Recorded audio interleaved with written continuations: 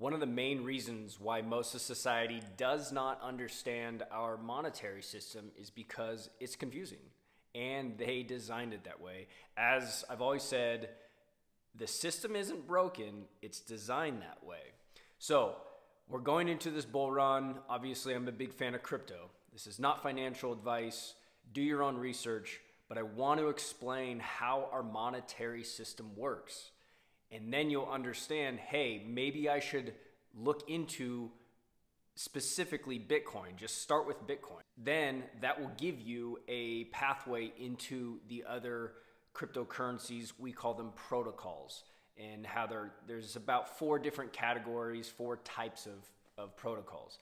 But I want to go through the monetary system and how money is created.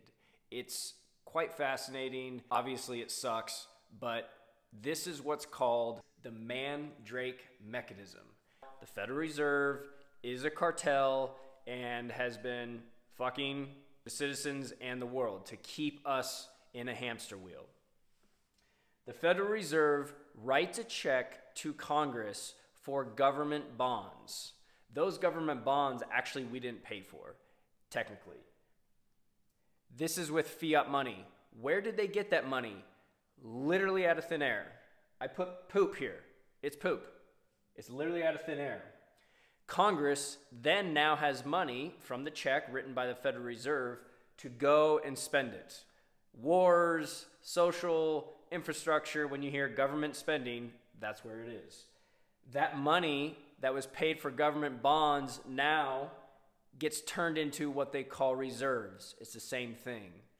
These reserves are then given to the banks, so then the banks can loan out to businesses, individuals. Fractional reserving, by law, they only have to keep 10%. For every $1, they can fraction out $9. They can lend out $9.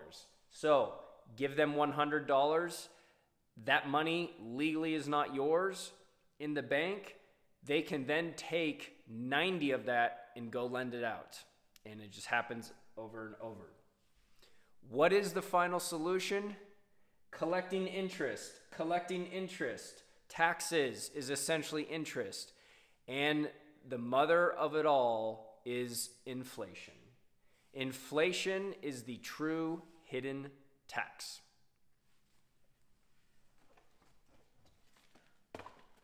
One of the most influential books in my life is The Creature from Jekyll Island. Why I'm so bullish on cryptocurrencies. Yes, there are other bank coins and everything, but at minimum, start with Bitcoin to understand a deflationary asset. When money is literally printed, it's really an accounting change out of nothing to when debt is created for money. That's how they make money, is from debt. Is when you look at Bitcoin as a deflationary asset, start with that, then you can go look at other protocols.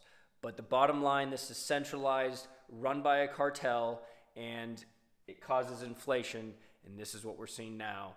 And the little guy that just spends money on food, commodities, and doesn't have investable assets, they get hurt. If this helped you, would love to hear any questions or comments. Also, follow for more information.